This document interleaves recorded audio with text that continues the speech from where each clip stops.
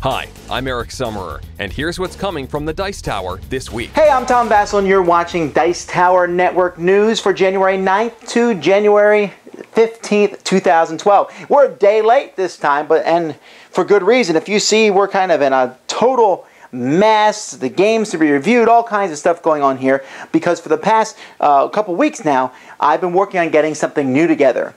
So here we go.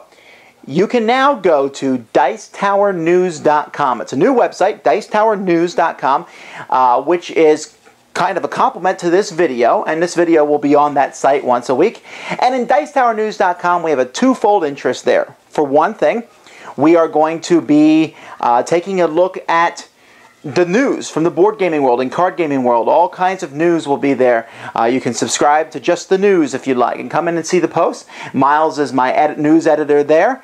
If you have news that you would like us to post on here, please email Miles or myself. You can find out the information at the website. The other half is the best of the blogosphere. There's a lot of good blogs out there. I think there's 17,242,000,000 about board games alone. Well, you don't have time to look at all those blogs. So what we want to do is highlight when some of these blogs or different places around the net have a really good article or a really good review about board games. Do you have a good blog post, or do you know a good blog post? Send one in to us. Andy is in charge of the blog post there. So we're really excited about this. Again, if you have news or blogs, let us know. And then each week I'm going to take time to look at some of the news for this week. So let's take a look at the big news from the past week. We have Games Workshop made a 40% profit. Woo-hoo-hoo! But they said that most of that, a big deal of that profit they made was from licensing their board games out. So way to go, Fantasy Flight Games. Let's see, the new, my favorite map of all of Memoir 44, which is the Hedgerow Hell and the Tigers map, is now released online. Yay! Vocabulary and Word on the Street are both coming out with expansions from Out of the Box Publishing. There's a Lego Star Wars game coming out. Come on, talk about how awesome that's going to be. And then the big news is a new expansion for Quarriors called Quarmageddon.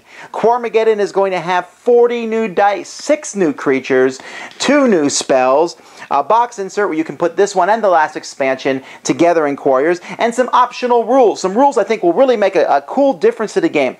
And so go to our website and check those out. I'm really pumped about this expansion. But we're not just here about the board gaming world news. We're here about the Dice Tower Network news, so let me tell you what's coming out. Ludology number 23 is coming, was published last week actually, where they talked with Russ Wakelin from the D6 generation and talked a bit about graphic design.